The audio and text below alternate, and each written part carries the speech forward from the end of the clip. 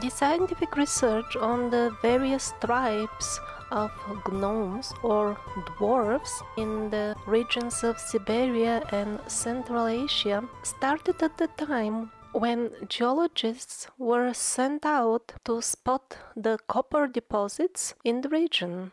It turned out that all the places with the copper ore have been already explored, already mined by somebody. They were all opened. But by whom? Historically, there shouldn't have been anybody mining here anything at all in these cold regions.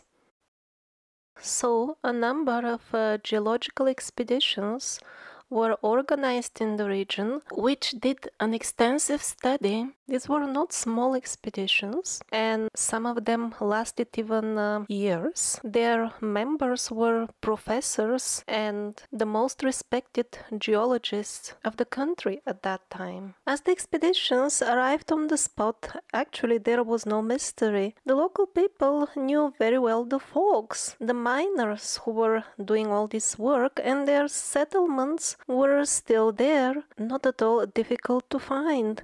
They were all over the area. These were the dwarfs, locally called the tribe Chut.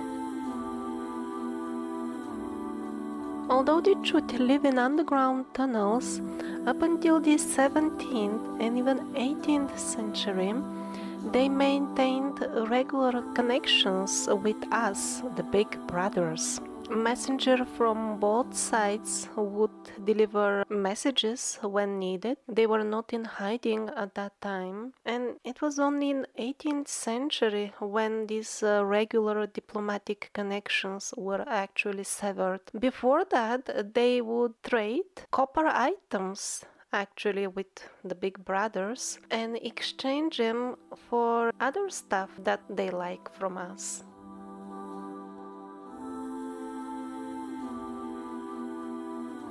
So actually at the time of the very first expeditions, there were still living witnesses of the times when the dwarfs and humans coexisted peacefully and had a regular connection. These were some of the actual artifacts found by those expeditions at their settlements. Settlements of the dwarfs could be spotted up until the 20s or 30s of the last century, so not so long ago, just some 100 years ago. But in general, they preferred to stay in the tunnels in the dark because their eyes were not adapted to broad daylight, and if there was too much sun, the locals say their eyes would kind of even burst out.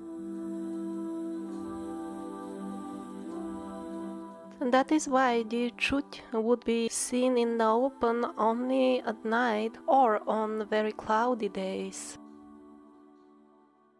Alexander Koltepin was greatly impressed by his visit to a site underground settlement of dwarfs in Central Asia. Now, officially, there are some very cute silver spears found there as well. So officially these are tunnels made by children, because obviously a creature of our size can't get through, so they blamed it all on the children. I mean, just by hearing these 2-year-olds, they are famous for making tunnels in solid rock, don't they? An extensive network of them. And then what better toy would you have for your child than a sharp spear, right?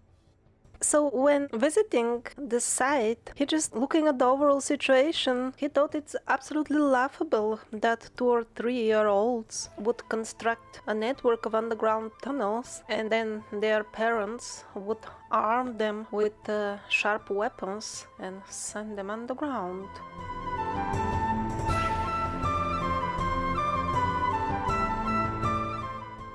So as we said, some 100 years ago, the race decided to withdraw from on-land habitation, and currently they reside only in the deeper portions of the tunnels. Also, according to the locals in the area, their numbers are much smaller nowadays. There are encounters now and then, but those are just the isolated cases instead of regular relationships like before. There are still some entrances from the land to their dwellings. Of course, they are too small for us to follow, but they look like some sort of natural cavity, maybe a hollow tree or something of that sort. Actually, Alexander Kaltepin was fortunate to get access to this super fascinating information about these expeditions during his first year of study in the Geological Institute in Moscow. Although the information was not included in the official curriculum of what is to be taught, still the actual records of the expeditions were there and were still accessible at that time. And it's not just the Chut tribe. There are a couple of different